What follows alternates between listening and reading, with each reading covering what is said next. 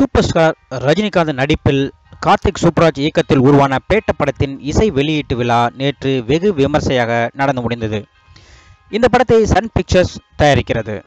இந்த படத்தில் ரஜினிகாந்த், சிம்ரன், விஜய் சேதுபதி, த்ரிஷா, பாபி சிம்ஹா, சசிகுமார் மற்றும் பலர் நடித்துள்ளனர்.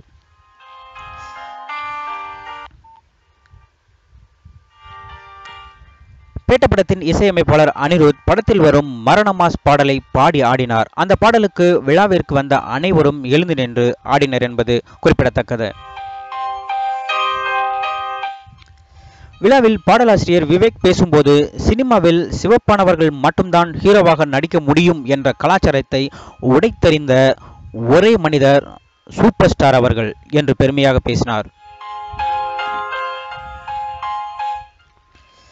2019ஆம் ஆண்டின் பிரபலமான பாடல் என்ற பெருமையை மரண மாஸ் பாடல் பெற்றுத்தரும் என்பதில் சிறிதும் சந்தேகமில்லை என்றே சொல்லலாம்.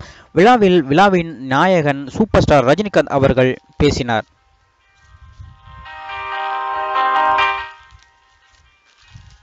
அவர் பேசுகையில், பேட்ட படம் சிறப்பாக வந்திருக்கிறது. படத்தில் மரண மாஸ் பாடல் சூப்பர் ஹிட் என்றார்.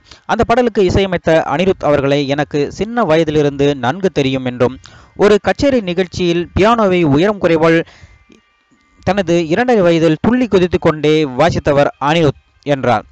அவருடைய இந்த திறமையை கண்டுபிடித்து அவரை சினிமா உலகிற்குள் கொண்டு வந்த பெருமை அவருடைய பெற்றோர்களுக்கு மட்டுமே போய் சேரும் என்று உணர்ச்சி பொங்க பேசினார் சூப்பர் ஸ்டார் ரஜினிகாந்த் அவர்கள். மேலும் அவர் பேசுகையில், சினிமா உலகில் காலடி எடுத்து வைத்த நாளில் இருந்து இன்று வரை ஒருவர் தனது இசையால் புகழ்பெற்று வருகிறார். அவர் ஒரு நாள் பெரிய உயரத்திற்கு செல்லப் போகிறார் என்றும், அவரே இந்தியாவின் அடுத்த ஏஆர் ரஹ்மான் என்றும் மிகைப்படுத்தி பேசினார். அவர் யார் என்று தெரிந்து கொள்ள உங்களுக்கு ஆவலாக இருக்கிறதா? அப்படியென்றால் சூப்பர் ஸ்டார் ரஜினிகாந்த் அவர்களால் புகழ்பெற்ற இந்தியாவின் அடுத்த ஏஆர் ரஹ்மான் இவர்தான்.